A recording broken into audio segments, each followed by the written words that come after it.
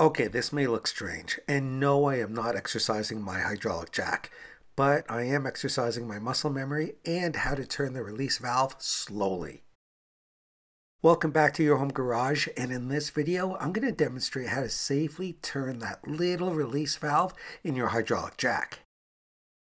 Now, this may not seem like something that should be shown or taught, but if you've ever used a hydraulic jack, it can be downright frightening when you turn the release valve and your vehicle comes down as if it were in a free fall on either a jack stand or the floor. So first off, the release valve is located on the power unit that you pump the jack up with.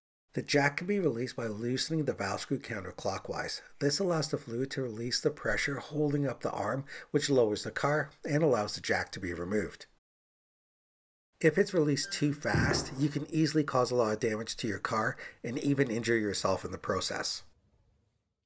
So take the time to familiarize yourself with your tools, especially if you're using a new or used hydraulic jack for the first time. And the best way to do so is to place something heavy on the jack that can be controlled, then practice working the release valve. Here are just a couple of examples of controlled releases.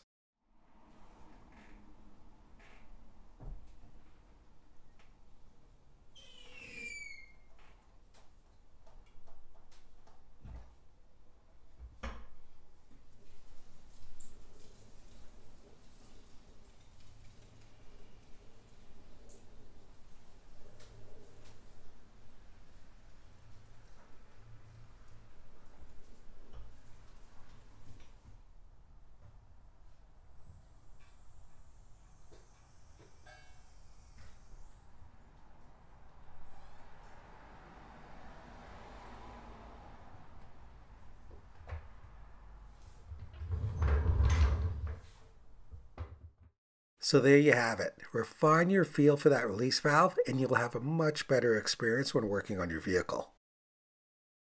And make sure to help to keep this channel going by hitting that like button, sharing this video with a friend. Also, please comment below as I reply to all. Plus, don't forget to subscribe. And we'll see you next time on Your Home Garage.